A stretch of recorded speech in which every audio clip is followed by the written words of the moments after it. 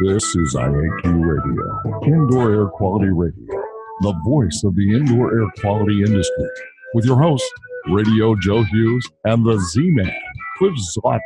And now, Radio Joe Hughes. Good day, wherever you're listening from, and welcome to Indoor Air Quality Radio Plus, IAQ Radio Plus. Today is Friday, March 1st, 2019, and for episode number 536, we're going to flash back to a show we did with Dr. Ritchie Shoemaker, our first show with him, on April 25th of 2008. Dr. Shoemaker first joined us back in 2008, and since then we've welcomed him back 7 times to update us on his research into chronic inflammatory response syndrome. Today we're going to replay that first show with Dr. Shoemaker. Ritchie Shoemaker, MD, is a recognized leader in patient care research and education pioneer in the field of biotoxin-related illness. While illness acquired following exposure to the interior environment of water-damaged buildings comprises the bulk of Shoemaker's daily practice, other illnesses caused by exposure to biologically produced toxins are quite similar in their final common pathway. So today's show will be the first we did with Dr. Shoemaker. I also have a list of other shows we've done on today's show announcements so that you can catch up, and we hope to have Ritchie back soon to update us once again on his current work. And before we get started, let's thank our platinum sponsor. IAQ Radio Platinum sponsor is John Don Products, where restoration and abatement contractors shop. Visit them at jondon.com. That's JONDON.com. I also want to thank our gold sponsors, Particles Plus, Healthy Indoors Magazine, Gray Wolf Sensing Solutions, and AEML Inc. Laboratory. And, of course, our association sponsors, the Indoor Air Quality Association and the Restoration Industry Association. Let's welcome Ritchie C. Shoemaker. Good afternoon, and thanks for joining us. Well, thank you, and I appreciate those nice words, the introduction. First thing we wanted to do was kind of set the table a little bit here. There are a lot of industry documents, and we have a lot of people that are listeners that are practitioners of either the building sciences, disaster restoration people, and indoor air quality people. A lot of them look at these different documents, and one we're going to talk a little bit about is the Institute of Inspection, Cleaning, and Restoration Certification, IICRC S520. They divide health effects into 3 categories, and I've always wanted to get a doctor to talk to me about this. They have category 1, allergy, immunological, 2 is toxicity, and 3 is infection. Now, when I was doing research for this interview, a colleague commented we should probably add a 4th category. Can you add to that, or do you have any comments on how we're categorizing things? Well, there's an expression to keep in mind is that we always need to challenge today's hypothesis tomorrow and reevaluate tomorrow's data the week after.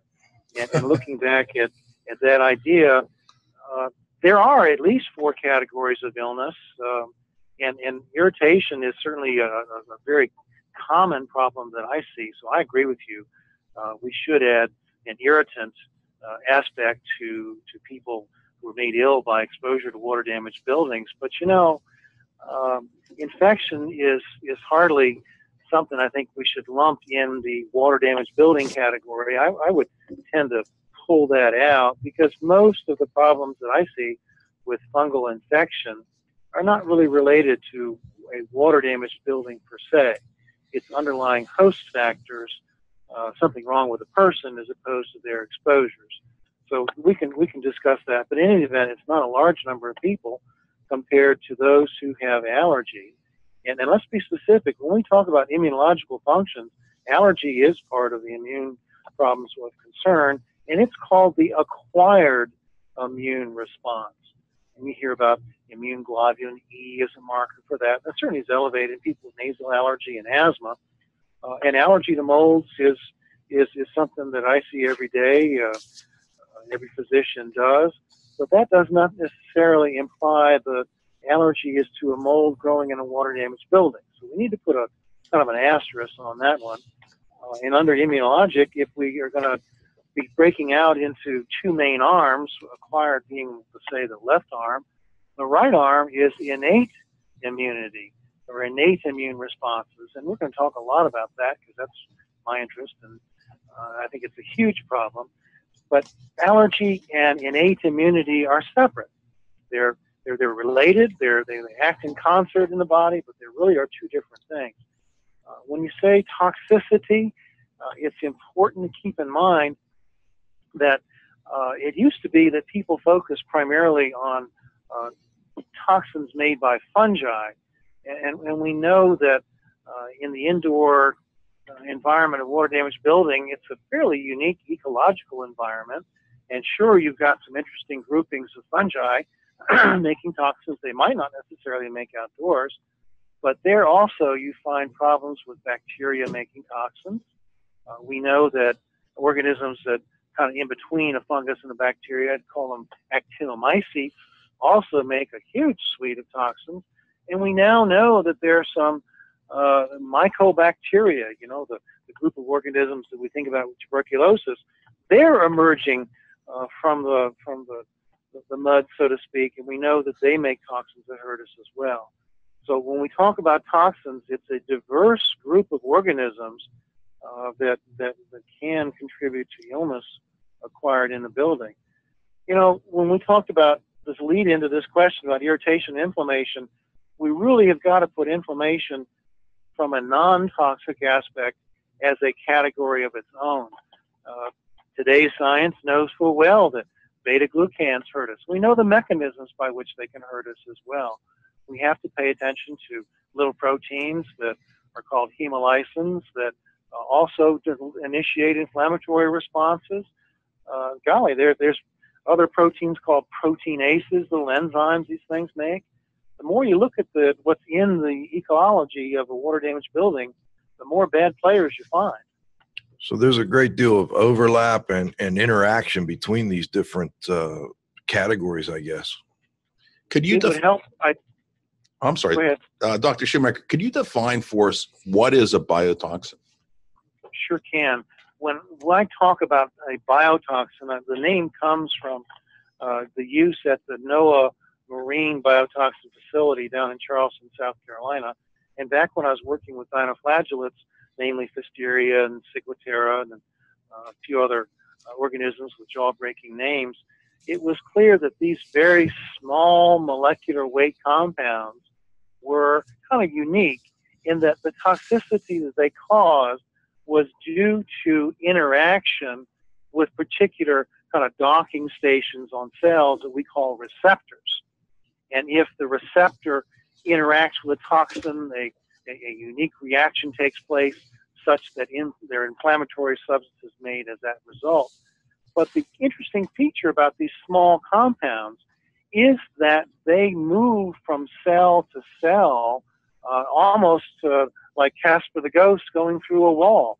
They have a characteristics we call, they are an ionophore, and they can move through a pore in a membrane or move very quickly from one place to another, not necessarily requiring transport in blood. And indeed, you hardly ever find them in blood. That's the big problem here, is that a biotoxin is not something you can rely on with a blood test. So what is a biotoxin? It's a small molecular weight compound made by a living creature that initiates an inflammatory response, and it has a characteristic of being an ionophore. All right, Cliff, so you got your question answered. Let's move to the next one. We're trying to hang in there with you. Okay, you work with patients made ill following exposure to fungi, dinoflagellates, spirochetes, apicomplexans, cyanobacteria, unusual mycobacteria. What does recluse spiders have to do with that? And what kind of specialty do you practice?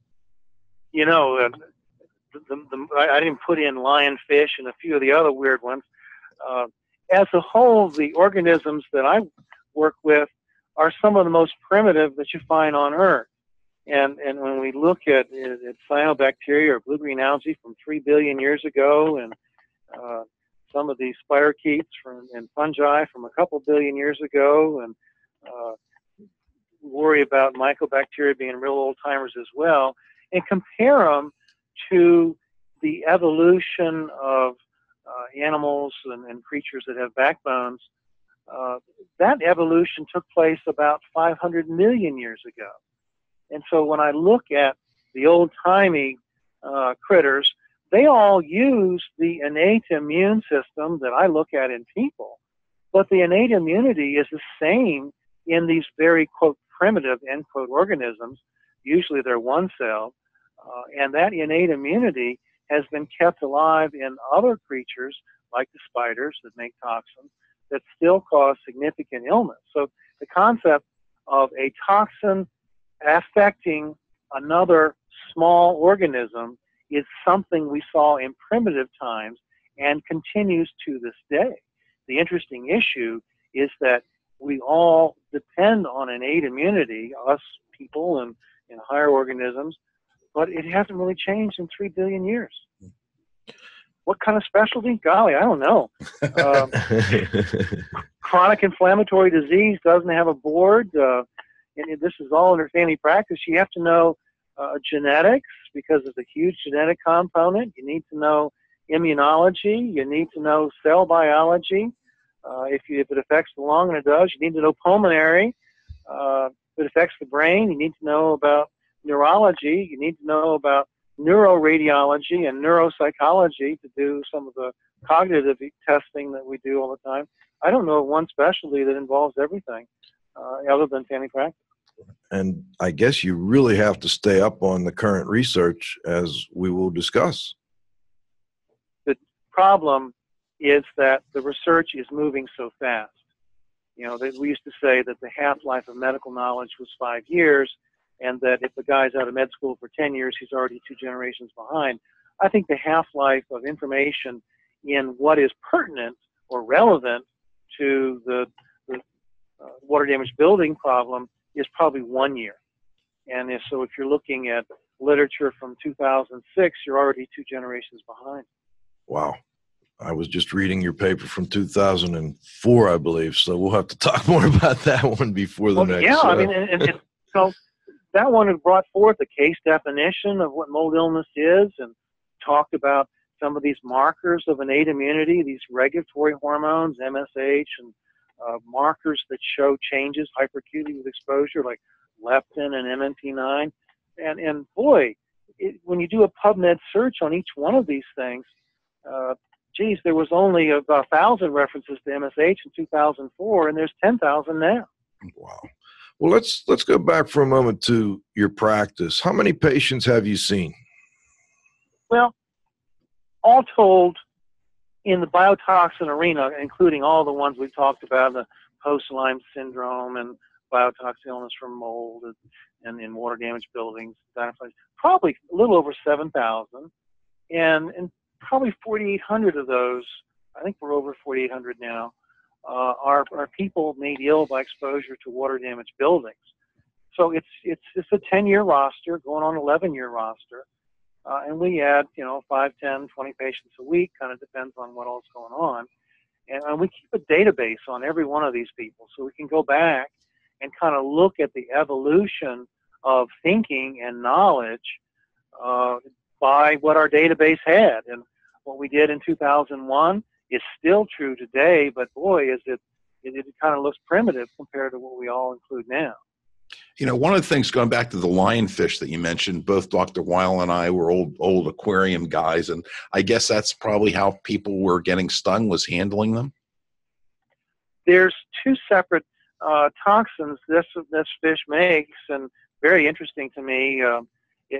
The slime has a toxin that does not act like a biotoxin, but the spines do.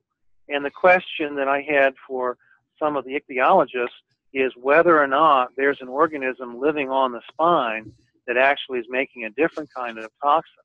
I mean, the whole mechanism of ionophore toxins would suggest that, a more primitive creature were involved. I don't have the answer to that, but it is from the spines, and it's an intense inflammatory response that people get. So 2 ways to get sick: to stay away from the spines. Where do you find the time with, medical research moving and you're treating patients? How much of your time do you actually spend, doing the research and writing academic papers versus treating patients? Well, my practice has changed. It used to be as a family practitioner. I loved my rural experience, and it was pretty common to see, 45 or 50 people a day, and it might be a 12-hour day. But now I'll see maybe 10 or 12 people in that same time. So I spend more time with patients, and then in between patients, this is the computer age, and it takes a very short time to do, say, a PubMed search. I work with a library that sends me reprints, and I don't know what you read when you're sitting on the commode, but I've got an academic paper to read. And it's a weird life, but my daughter's graduated from college, and wife's doing her fun thing. So this is my hobby in addition to my vocation. That's great, and you got to be happy if you're working your hobby. I agree. What kind of you do a lot of research and you write these academic papers. How would you describe your research approach? I think it's important to see that what I do is based on the data sets that we collect. It's nice to speculate and say, well, gee, I think TGF-beta is involved with autoimmunity, but it's not until we've got a data set that shows that I'm going to try to present that and publish it. It's one thing to have a hypothesis, but back to the idea of forensics, what does the evidence show? And so everything that I do in my research is based on actual data generated from actual patients that I've treated. And sure, it's great to read about what other people do. That's an indicator to ask questions. But the questions have got to be answered by facts that are transparent to all. We use lab data from labs that are CLIA certified. They're high complexity labs that are accepted nationwide by insurance companies and all and things, so that if people using protocols that I use, if they send their labs, say, to a LabCorp request in California, they're going to get the same results that I do. So the approach is to come up with data that's reproducibly reliable, that can be shared and pooled through multiple different sites simultaneously.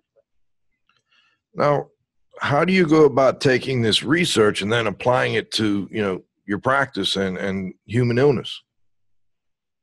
Let me just use TGF-beta because that's kind of hot on my mind right now. I saw a large number of people. Hang on one second, Doc. TGF, did you say?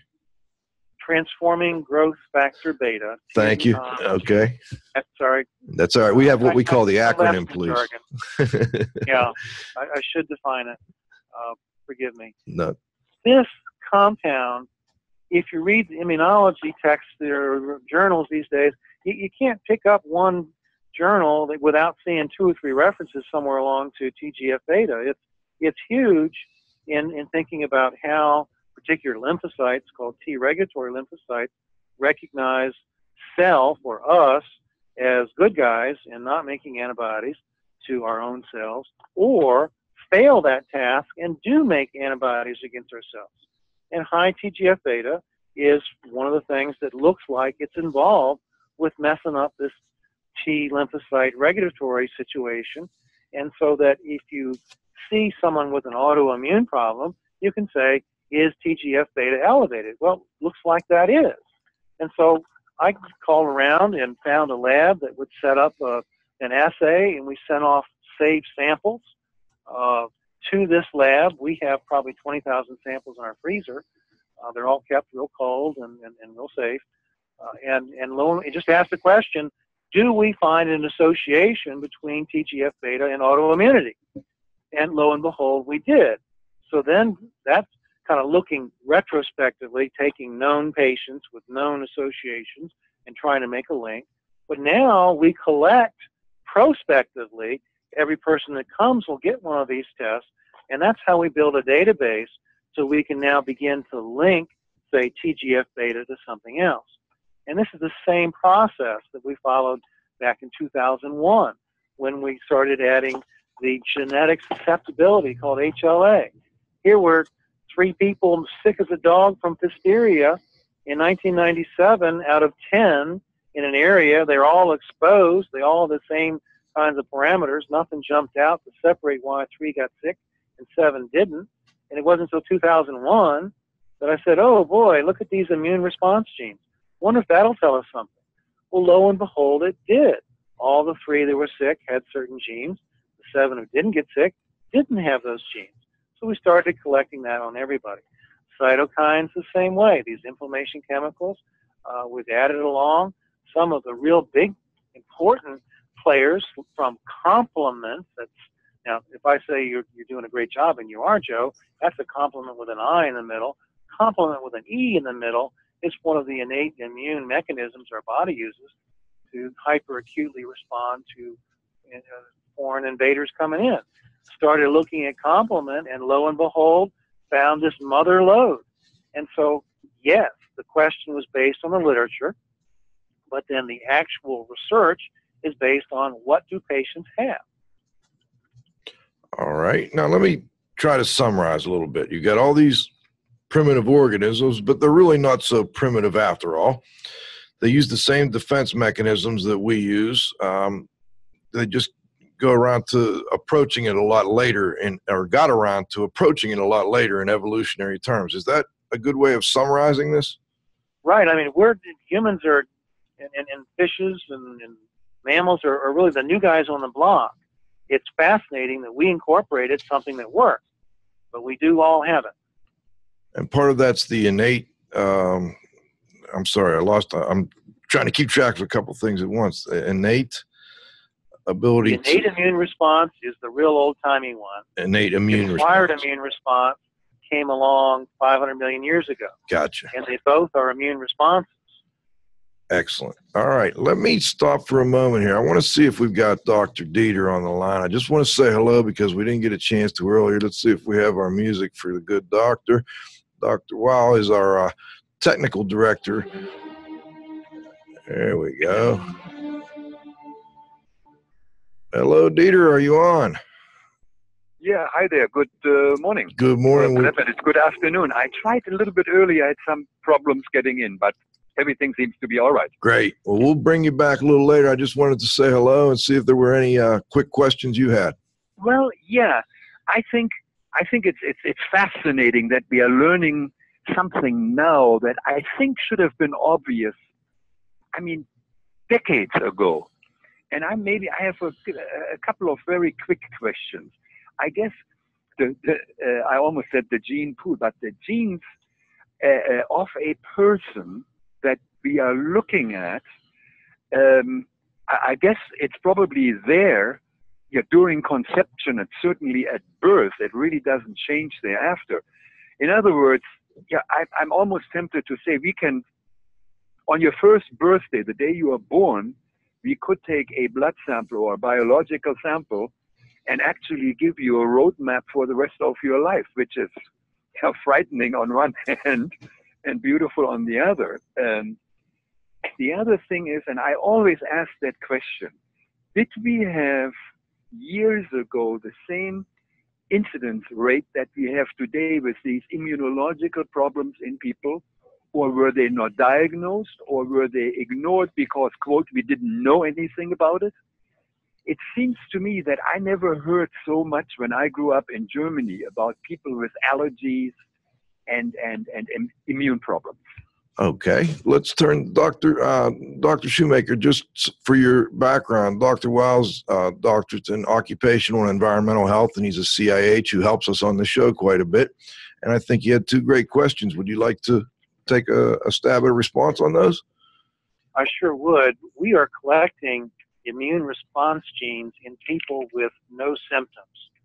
And I agree absolutely that the genetic information that we have at birth is vitally important because we know that certain of these genes are associated with increased susceptibility to these inflammatory illnesses and biotoxin illnesses, and other genes are not. I've also kidded around saying that we should screen school teachers who are going to be working in a building with a flat roof with water intrusion and maybe some mold growth. We would only let school teachers who are HLA-DR not susceptible work there. And the ACU doesn't like that very much. But the same issue is that if we put people, and I often make this comment, if you've got, say, one particular bad one, a 4-3-53, that person should never consider working in a moldy environment. So, I mean, we can talk a lot about the genetic issues. As an aside, there are phenomena we call epigenetic phenomena as well, and that is your innate immune presentation is altered by inflammatory events that come later on. So some gene presentation is altered with subsequent environmental influence, such that we don't see this susceptibility to, like, say, mold illness or a water damaged building illness until usually there's a measurable inflammatory illness that antedates development of problems. So I agree with you. Knowing the genes is important, and along with that, the genomics of what genes are active go hand in hand, and that's where we are right now. We feel we have a fingerprint looking at gene activation to tell us whether a person's a case of a water damaged building illness or not. And maybe we can talk some more about that. The second thing is that I do feel strongly that the organisms we see in indoor environments have been altered by chemicals that we have used, particularly fungicides. There are, in fact, there's a chapter in my new book, Joe, that's going to be talking about what started happening when we used fungicides in paint, beginning in about 1970. Did we start selecting for and transforming organisms that had genetic markers associated with toxin formation? Interesting question. It's a cinch as well that some of the newer chemicals and compounds that we find, say, inside the building envelope are not necessarily the same as what we had before. And then finally, you know, my interest in construction goes back to where I used to restore old houses and had a business doing that. The building construction techniques that I see now are quite different than what people used 200 years ago. And if you worry about an old window that's drafty, well, I'm going to turn around and say the solution to pollution is dilution. Now, I don't know if we got to the second question or not. I was looking into something else. Are there changes in asthma and building illness? Yes. Yes. Is that due to building techniques? Yes. Is it due to new organisms? Yes. Is it due to new chemicals? Yes. Is it due to new genes? No.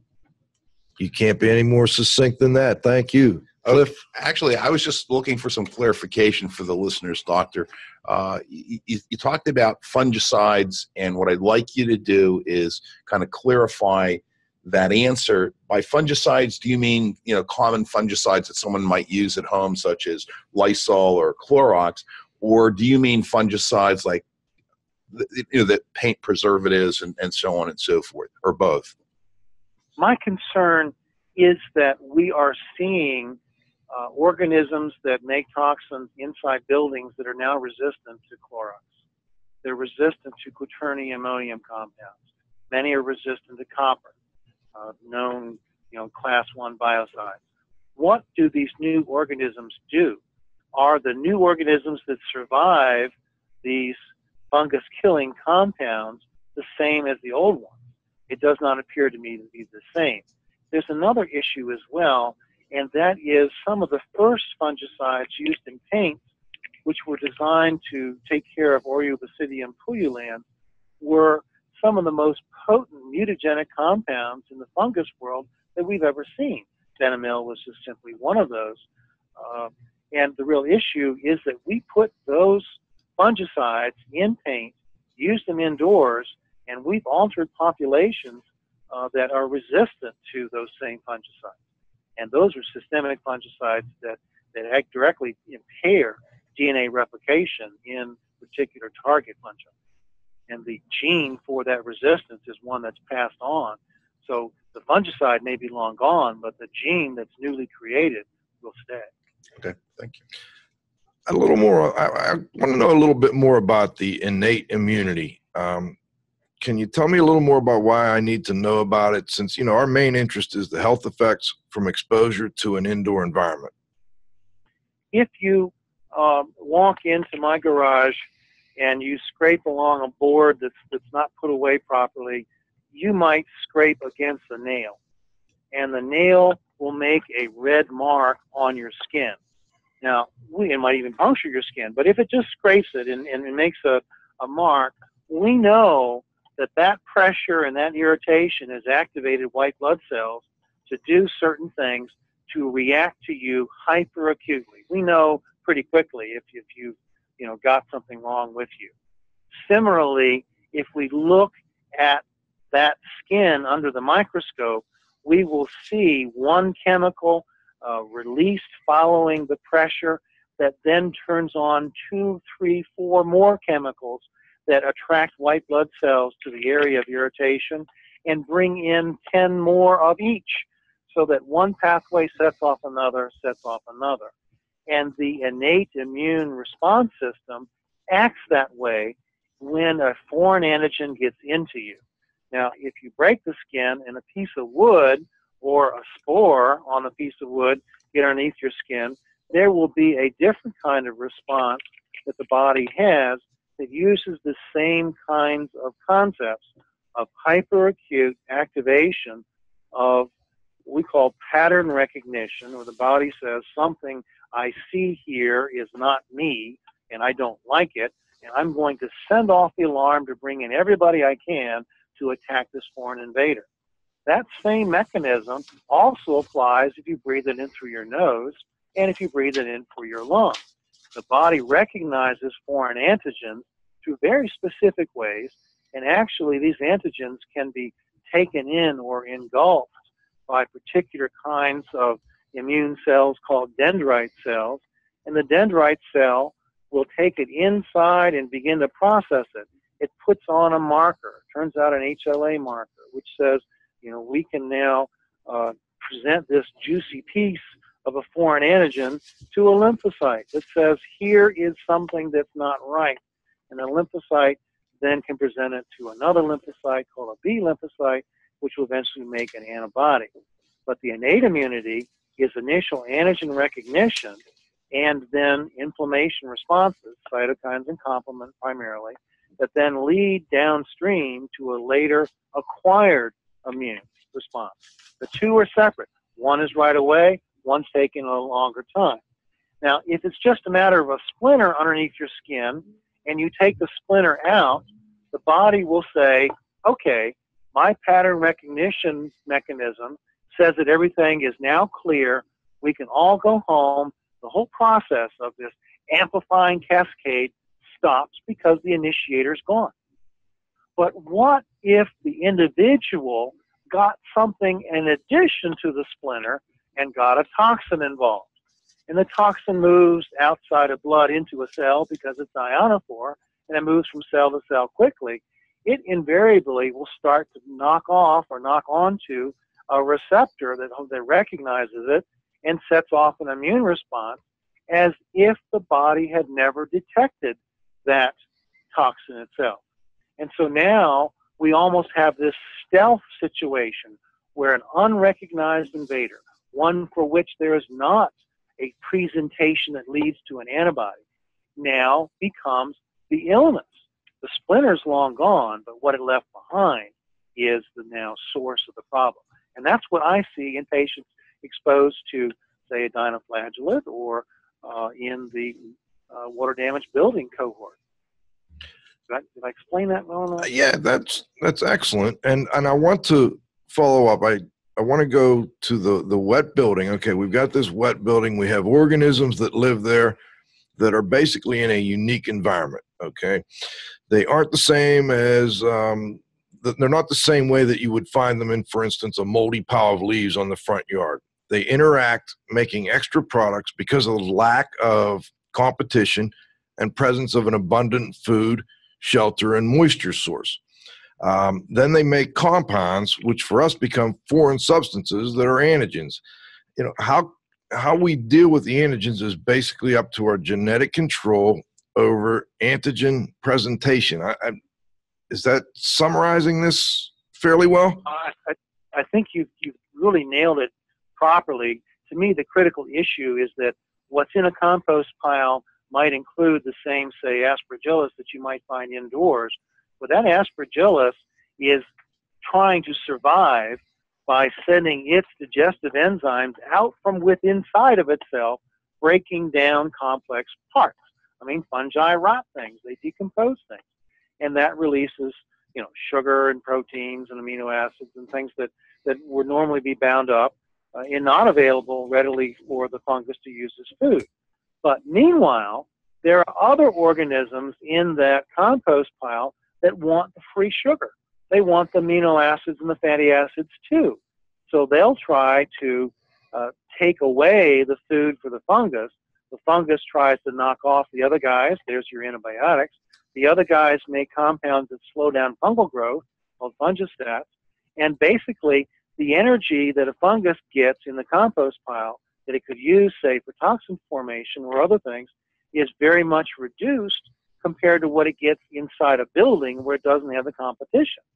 In a building, it needs to live. So you give it food, you give it water, you give it shelter, you get a chance to reproduce, you take away the competition, and these things thrive. So they're not the same.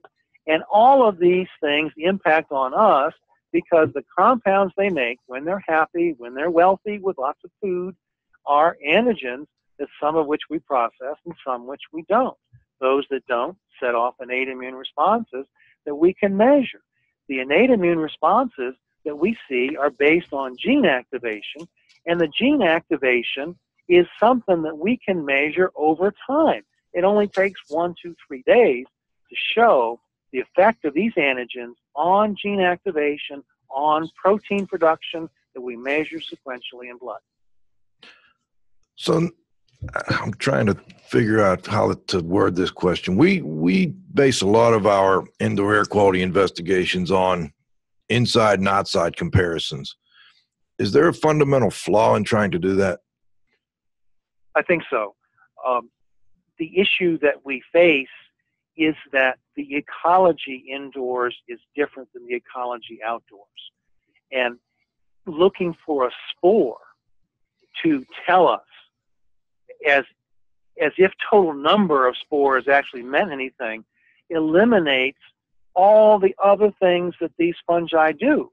And there's some good work showing that for every spore that you find indoors in air, there's going to be 500 or so particles of spores floating around, and the vast majority of the inflammatory substances and toxins are found on these particles.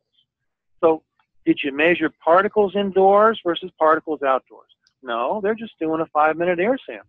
And then they're looking at organisms that are making spores and reproducing indoors as if that were the same as the organisms outdoors. Well, the species are very different. We know that as a general rule, indoors versus outdoors. And, if you compare, say, the Cydia spores total versus outdoors versus total spores indoors, it's not going to tell you. If you look at Cladosporium outdoors versus Cladosporium indoors, we'd like those to be about the same. But usually it's going to be, Aspergillus and Penicillium indoors versus outdoors, it tells you. It's going to be the Chaetomium and Stachy indoors versus outdoors.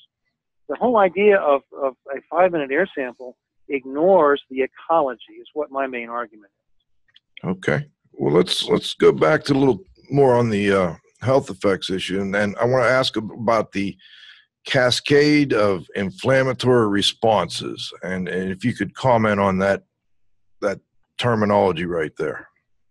All right. The first mechanism that we can see following exposure of a genetically susceptible person to a water-damaged building is that within 4 hours, the measures of a complement product called C4A go up quickly in the blood. Well, why would that be? Why is complement the first? This system is a group of 32 proteins that are preformed, ready to go, and each one of these will activate its next downstream partner, so that this mechanism is ready to go without any gene activation. So if genes aren't involved and complement just requires activation of step 1, 2, 3, that's going to be a fast-acting mover, and it is. Then we look at what happens to people who have now a toxin binding to a pattern receptor that sends a signal into the nucleus of the cell that says, make something by activating a gene. Well, the time involved to get that gene opened up, ready to be transcribed, ready to be activated, is measurable as well. It's not going to be 4 hours. It's longer than that. And indeed, some of the first things that we see with gene activation is products appearing in blood 12 to 24 hours. Now, we use VEGF and leptin for that. They're excellent in that regard. But these compounds require gene activation to be measured. They're not just there all the time in particular amounts. Now, that second round, after the gene fires, now the second round of compounds, if one toxin molecule set off 10 genes, and 10 genes make 100 products, then the amplifying cascade is just that. Now these 100 products go out, and they each amplify and set off 100 more reactions with cells that do different things, and they will be measurable in blood after, say, 24 to 48 hours. That's where MMP9 comes in. And that acronym isn't really important. It's an inflammation marker. But then we start seeing what happens when the acute phase of day 1, day 2, day 3 has been completed. Some of these genes now will be met with a counter-regulatory surge of protective compounds. These are called anti-inflammatory cytokines, just for the jargon. And these anti-inflammatory cytokines will try to damp off or shut down this overreactive initial inflammatory cascade. So at day 4 through 6, we start measuring these anti-inflammatory compounds. Now, here's it gets tricky. If the person has a particular history and they've been sick before, the amplification of the inflammation of the first step becomes so overwhelming that it dominates the then protective anti-inflammatory cascade. And so now a week to 2 weeks, you see a second surge of this additional inflammation. So we can almost take the genetics and genomics and cytokine responses of the innate immunity and mark that on a timetable and say what's happening to that individual. Iaqradio Platinum sponsor is John Don Products, where restoration and abatement contractors shop. Visit them at jondon.com. That's JONDON.com. Gold sponsors are Particles Plus Engineers and Manufacturers of feature-rich particle counters and air quality monitoring instrumentation. Learn more at particlesplus.com. Count on us. Healthy Indoors Magazine, a free online digital magazine for industry professionals and consumers. Subscriptions available at healthyindoors.com. And AEML Laboratories, free FedEx shipping, great pricing, same-day results, and never a rush fee. Learn more at AEMLinc.com. Gray Wolf Sensing Solutions, who use advanced sensor software technology and embedded computers to provide superior environmental test instrumentation. Visit them at wolfsense.com. Association sponsors are the Indoor Air Quality Association, a multidisciplinary organization dedicated to promoting the exchange of indoor environmental information through education and research. Learn more at IAQA.org. And RIA, the Restoration Industry Association, the granddaddy of the restoration industry. Network with leaders. Learn more at restorationindustry.org. Okay, we're going to probably, just so that everybody out there knows, we're probably going to go over a couple minutes, if that's okay with you, Dr. Shoemaker, maybe 10 minutes longer than we expected. Well, you know this is my favorite topic. I've got the whole afternoon. Okay, great. All right. Now, that's so we get our listeners to get an idea of how long we're going to be here. And also, Dr. Weil will be bringing him back in for the roundup. We got a couple questions that I think are good questions that have been texted in that we'll try to get to as well. But before that, Cliff has a specific question, and then I have a couple. Right. Is fungi the most important organism in a water-damaged building, Dr. Shoemaker?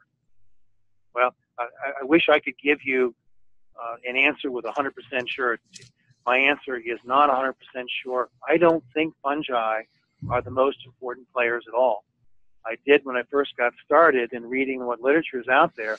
There's so much that's new that says that it's products from other organisms, bacteria and actinomyces especially, and then their interaction, this so-called synergistic interaction that the researchers from Finland have taught us. I think that fungi by themselves are going to be about 10% of the problem. Okay. And the next one I had is, I'm curious about your definition, or what definition you're using to tell you if a building is a water damaged building. I think that's a pertinent concept. Essentially, there's moisture in every building. I'm looking at water intrusion through the building envelope that is associated with amplified microbial growth. The definition of amplified microbial growth is, can you smell it, can you see it, can you measure it? And each one of those three can give us the requirements for amplified growth. It's not the same as doing a carpet sample in a room without water damage. We know we'll find fungi there, but those DNA samples are not the same, say, in the carpet of a water damaged building. Okay, now I understand too, and I want to get this quick discussion out on the table this week, and we'll go into more detail next week, but I understand you're starting to use ERMI, the Environmental Relative Moldiness Index, as a part of your research, and I assume as a part of your practice. Can you comment on that and what the current, let's look at how you're using it first, then I'd like to kind of go into what the shortcomings are and what you'd like to see down the road from ERMI, if we can do that kind of quickly. Sure. First of all, I have great respect for Dr. Stephen Vesper, who's been kind of the leader in bringing this idea to clinical use. The concept of measuring the DNA of fungi is one I welcome, because I believe it to be far more accurate than, say, a 5-minute air sample or just a tape lip. It gives us a much better picture. But specifically, the differences in ecology between a water-damaged building and a dry building are ones that should give us differences in populations. And that's what Dr. Vesper showed early on. The drawback to me to using ERMI just for fungi is that it doesn't look at bacteria or actinomyces or other these inflammagens that I know are players. But if ERMI is going to be an index of building health, then there should be a correlation of ERMI with sick people. And sure enough, using ERMI, understanding it doesn't tell us about bacteria or beta-glucans or any of the others, was highly correlated with abnormalities in these particular kinds of brain scans we use, called spectroscopy scans, that tell us about lack of blood flow and cognitive effects. That was the first thing that we found. But then more importantly, when we looked at ERMI and we started correlating that with human factors, and C4A was the big deal, we found that for an ERMI of 2 or higher, if your C4A is over 10,000 at baseline, and you go back into a building with an ERMI over 2, you're going to get sick, and we can measure that. If your C4A is over 20,000 and the ERMI is -1 or higher, you're going to get sick again. So the correlation between ERMI as a building index and then some of the sequential activation of innate immune elements is quite clear, and statistically it is a very low p-value. Does ERMI give me everything I need? No, but for a small amount of money and a very quick turnaround, I can get something that I can correlate with human health, and then my human health parameters are ones that I use to tell people whether it's safe to go back into a building after remediation or to, say, buy a new home or a new condo. So you're using ERMI for that purpose? I use ERMI in everybody that will do it. It is the most useful test, even in its current structure. And I know that the mycologists are going to argue about what organisms in group 1 versus group 2, and shouldn't we have something else? But the idea of an accurate DNA identification is spectacularly useful to me. Okay, that's a great clarification. Cliff? I was going to say, if I heard you correctly, you said that concentration on fungi in buildings maybe too much focus. Is there too much focus on mycotoxins as well then? I think that's extremely important to emphasize. The issue is that we don't know the particular characteristics of mycotoxins that are going to hurt us versus those that are not. Fungi have the capability of altering toxins made by other fungi, as well as altering their own fungi by putting a methyl group here or an acetyl group here. And that acetylation of a toxin changes the toxin from being ignored by the enzyme recognition system, the pattern recognition system that turns on C4A, to one that is greased to make C4A. So if I measure, say, rauridin, does that really tell me if it's been an acetylated compound or not? And so even if mycotoxins were reliable in measurements, and I don't believe that to be the case available commercially, it is the additional side chains that change how they work. It's impossible to me to look at mycotoxins as the main players when we know that fungal DNA turns on what are called toll receptors. And this is well shown for Aspergillus fumigatus. Toll receptors turn on cytokines like crazy. It has nothing to do with mycotoxins, but has to do with fungal DNA itself. The breakdown products in fungal cell walls that are, again, have a mannose sugar side chain on them are picked up by the mannose receptor that stimulate innate immune responses. The beta-glucans of cell walls of particular compounds, especially galactomannan, will turn on dectin-1 and dectin-2 receptors, and they all turn on innate immunity. The poor toxin is sitting there struggling to get some stage time when the other heavy hitters are got a real clear mechanism for how they can hurt us. All right. I'm going to try and summarize a little bit what we've done here so far. We've talked about the fact that we have some basic tools in hand now, especially that we hadn't had before. ERMI is a building health index. There's a lot of discussion about what all we should be doing or using to test a building. We'll talk more about that. We didn't get into the SA2E, I believe it is, Dr. Shoemaker, research model that uses repetitive exposure in a prospective study design to tell us exactly what is going on with the innate immune response in a sick person. I believe we'll have to talk more about that next week. And we also have now at least some idea of what we're talking about with a water-damaged building and what types of microbes we're concerned with in these water-damaged buildings. Now, what we're going to do here is we're going to bring the doctor back on and do what we call the roundup. Chris, do you have our intro for Dr. Wah? You like that one? well, there is a German name, Mr. Schumacher, right, and Dieter Weil and Beethoven. Well, that's all very, very Germanic. Anyway. All is well. That can happen. Another point which is kind of interesting, and I looked at those situations, and it was mentioned before, are these markers that certain people have. I worked for a large chemical corporation. Joe knows that, and everybody else knows. It doesn't matter. It's the Bayer Chemical Corporation. I worked for them for 10 years. And they made one of the many chemicals they made were isocyanates. Isocyanates are very reactive small molecules, low molecular weight. And we know they can combine with proteins in the human body, and that's called sensitization.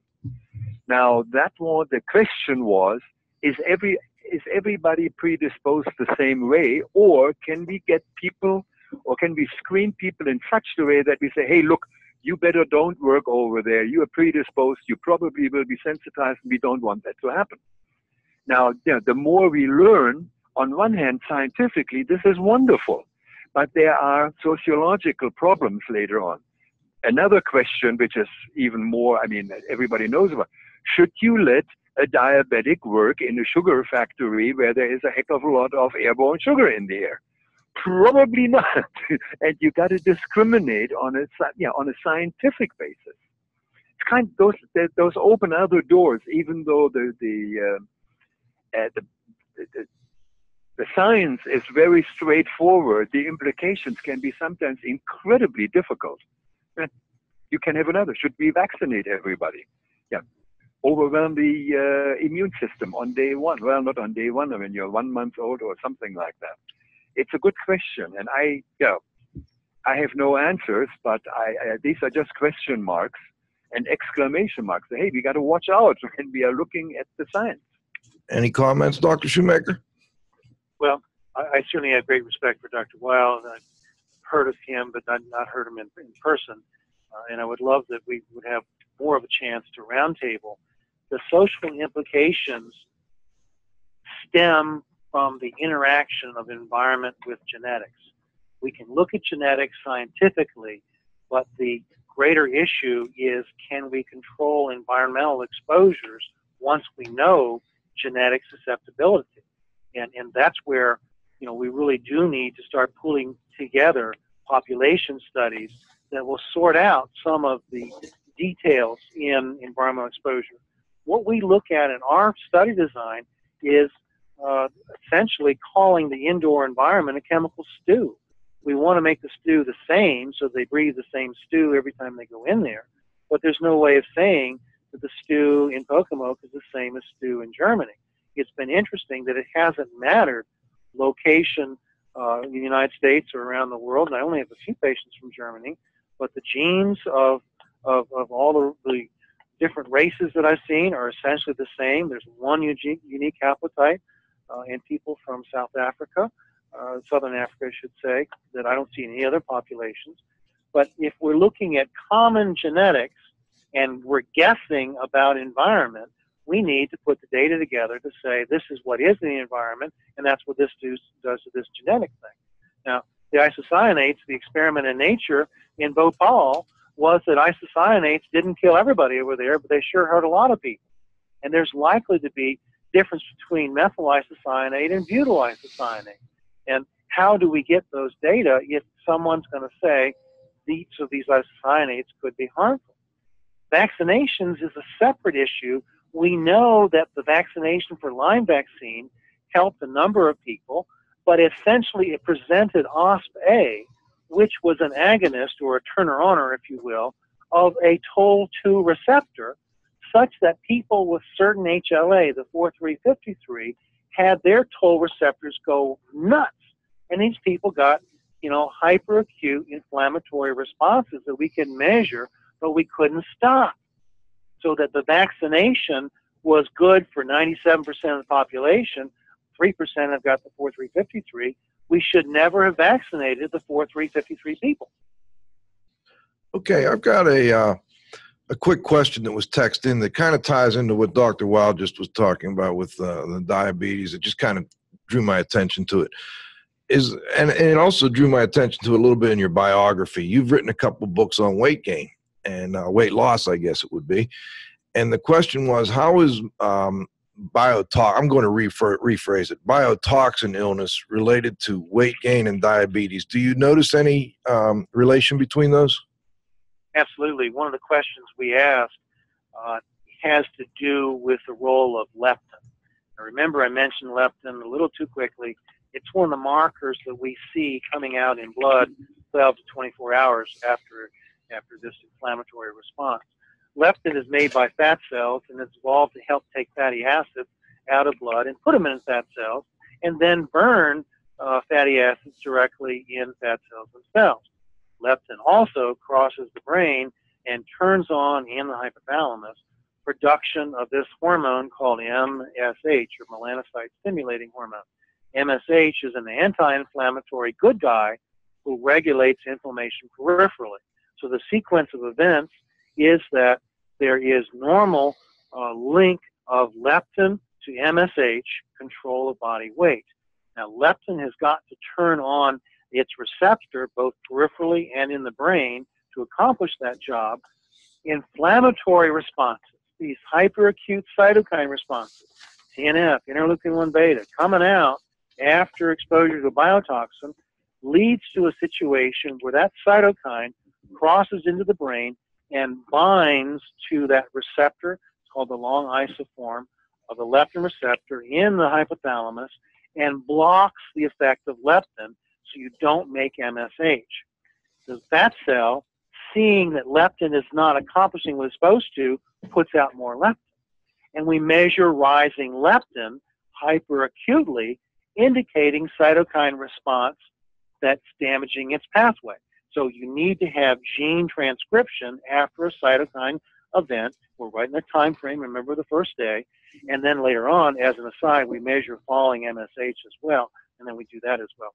But basically, leptin resistance is coming from an injury to a receptor. This high leptin, what does it do? It prevents direct burning of fat. It increases storage of fatty acids.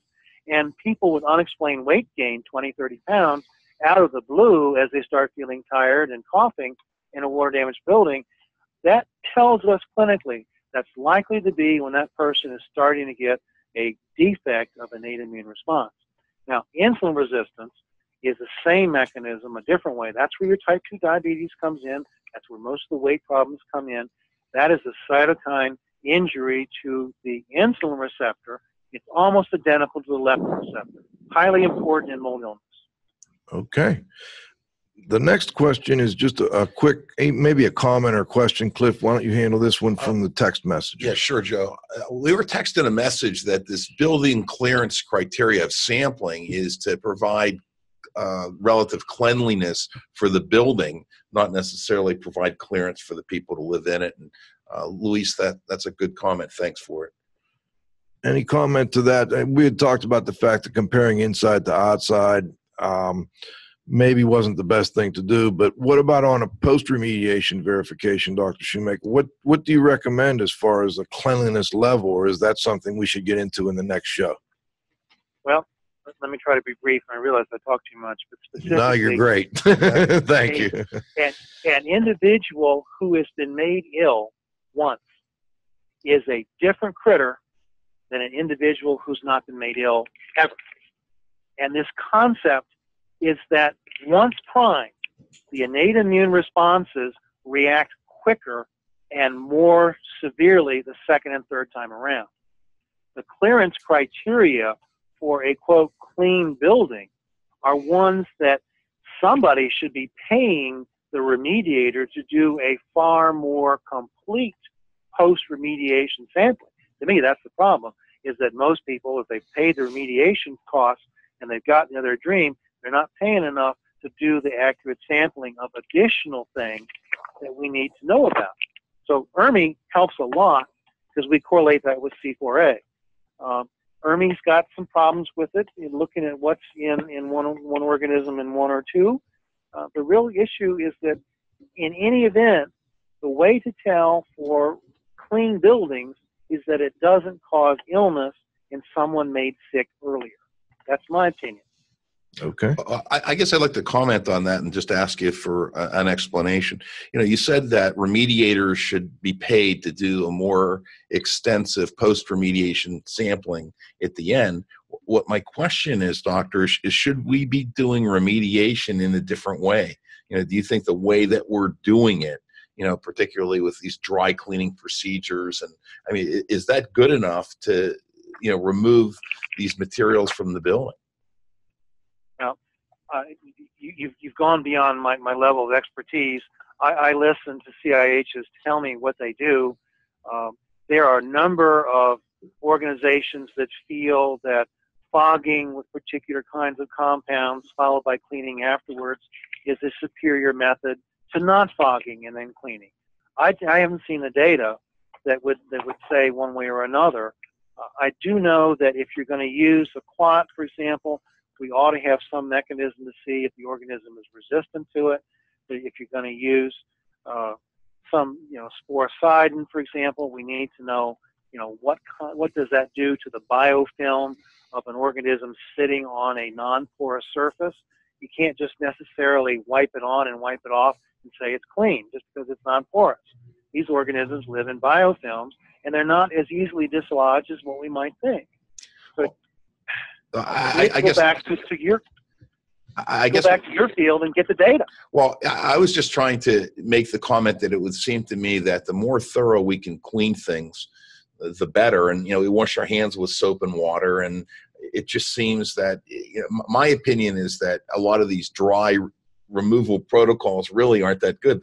You can't get into cracks and crevices. You can't brush things away that we could wash away. And, perhaps if we were using more soap and water, we wouldn't need to rely on, more hazardous materials and so on and so forth. But, I appreciate your answer. Okay. What I'd like to do before we go, we're running a little over, but I want to make sure that this week, Dr. Shoemaker, was there anything in particular this week we missed that you would like to add before we go? The words that I use are different than, say, the family practitioner just down the street from me in Pocomoke. The understanding the words takes a couple swats.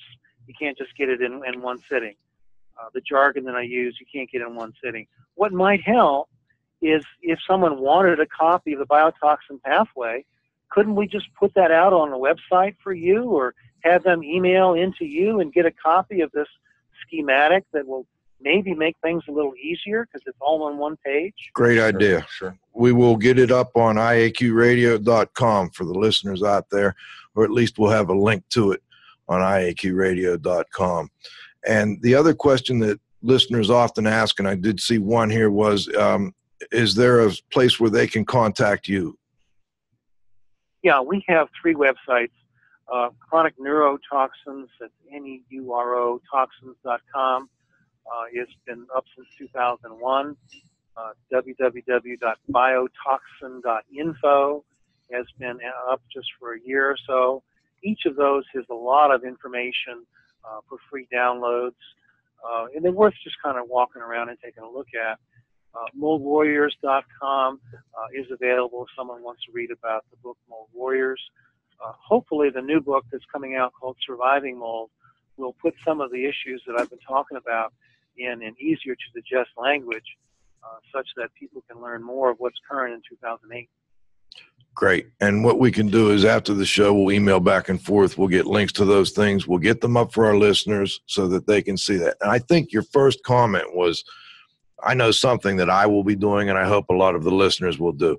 I will go back tomorrow. I will download this show, and I will listen to it again, and probably twice on this one, to make sure that I understand better next week what background information you have imparted to our guests here this week, so that next week we can come back with even better questions and hopefully try to help some of the folks out there that are suffering with these problems, or people that are trying to help others that are suffering with these problems. So, right. And I think we'll have the opportunity to recap, Joe. We'll go through the questions that that were texted in before. We're going to try to the wingman's going to try to capture the screen here and see if we can capture all the information that we have on the screen in terms of questions. And what we'll do is we'll try to put it all into the proper order. One of the challenges that we had in taking questions is that the doctor was trying to educate us, starting at the basics, and provide this basic background of knowledge and basic background of nomenclature. And if we just took questions, we would keep, getting off the point. So, we tried to do it in an organized manner. We appreciate, your participation, and hope that you'll be back next week. Okay. So let me just add one more time. My email is joe.hughes@iaqtraining.com. Or you can email Cliff at cliffzlotnick@unsmoke.com. Hughes is Hughes, and Zlotnick is Zlotnik. All right, this is Radio Joe Hughes. First of all, saying thank you so much to this week's guest, Dr. Ritchie Shoemaker. And last but not least, our technical director, Dr. Dietrich Weil, for joining us. But most importantly, our growing group of loyal listeners, thanks to all of you for joining in this week. We'll capture these questions. We'll be back with you next week at noon for the next edition of IAQ Radio. For IAQ Radio, I'm Spike Reed saying thanks for listening.